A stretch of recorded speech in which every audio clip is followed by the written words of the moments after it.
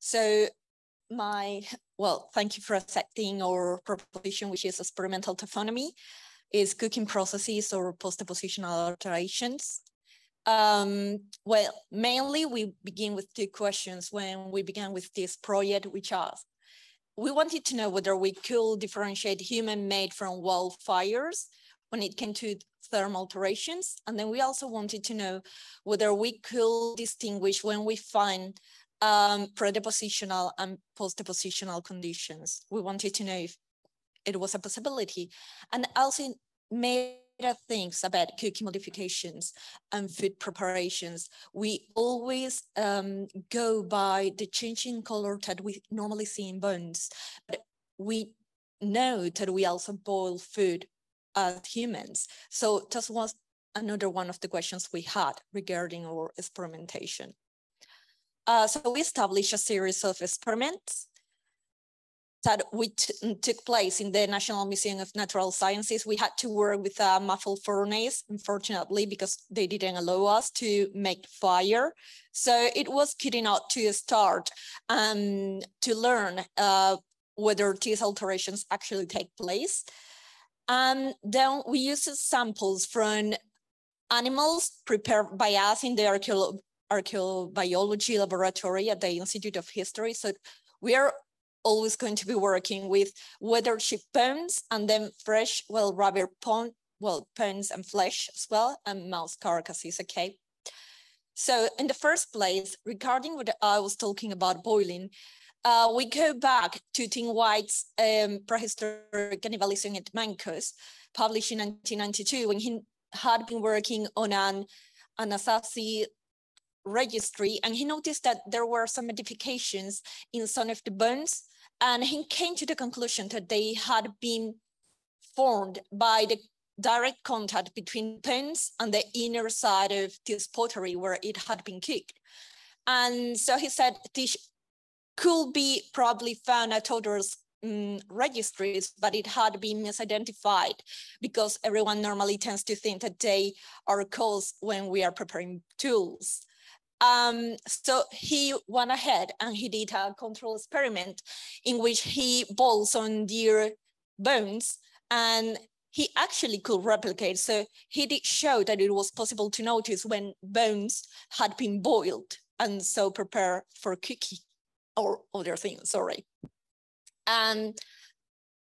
But he also noticed that you could not quantify these marks because it's going to depend on things such as how long they have been boiling, the type of pottery used, the degree of movement, that is, if you had stirred. So in our case, we did 3 experiments in this case. We did one, which unarticulated rabbit leg, another one that was a rabbit leg disarticulated, and a third one, which was with dry bones, because you don't always work with flesh. We put them in boiling for 4 hours, and we didn't stir them, unlike in previous experiments done by other researchers.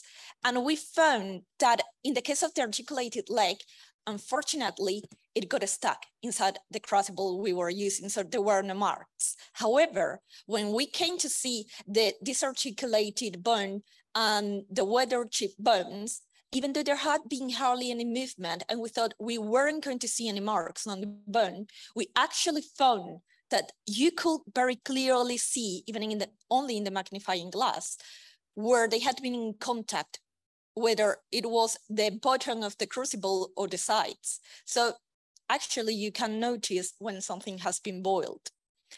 And this was the first part of our experiment. Starting from that, we went on to work with the discoloration of the bones, which was more widely worked with by other researchers. As you know, it has been clearly established that bones go through different grades of color changing, and it goes first black, then gray, bluish, and then white. So going from this and knowing what was the expected color pattern, we went on to expose some of them to direct temperature, high temperature exposure. We did so, on the one hand, with legs of rabbits that had been half flesh and half defleshed. And of course, we did the outcome was the expected one. We got at 300 degrees for 15 minutes, it was charred, so it was black. Then we got the bluish gray and then the gray white. We could establish that the furnace was working appropriately. The same thing happened when we work with some mice carcasses.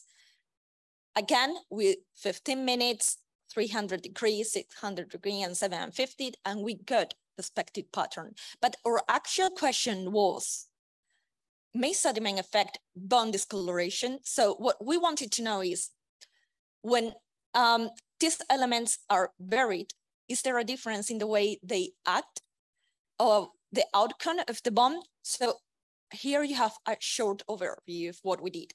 In the first in the first experiment, we caught these rabbit legs and we put them inside the crucibles.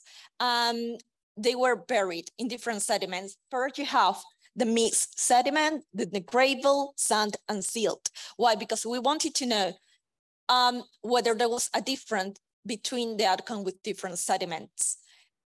You can see that more or less we got the same results in all of them because they were put in the vertical position. The top of the flesh part was at the top, and they all came out white because the moment that the meat began to disappear, there was a movement within the sediment and it all fell down, as did the leftover meat. And so the air began flowing and it allowed for the top part, which was free in a way, now that the sediment has moved, to become calcinated, or calcined, sorry. Meanwhile, in the bottom part, we only got to the charred state. And we also found all the ashes and leftover meat. So more or less, we got in all of the sediments the same result. However, when we came to do the same thing with mice, which had been put in the horizontal position within these same crucibles, in the first case, we used sand in all of them, but using different temperatures. So we got the 300 ones, 600, 750, and then 900. We found that even though in previous result, when it was direct exposure, we got the white color at 750 degrees, it didn't happen here. Instead, we had to wait until we got to the 900 mark in order to get the calcined color. So we believe this is the result of the homogeneity of the sediment, which made the process of calcination be delayed. And so we had to wait from 750 to 900 degrees. Now, when we did the same experiment, we repeated it, but with mixed sediment, we see that there was no white bones at all during the process. All the time, the only thing we got was the charred condition.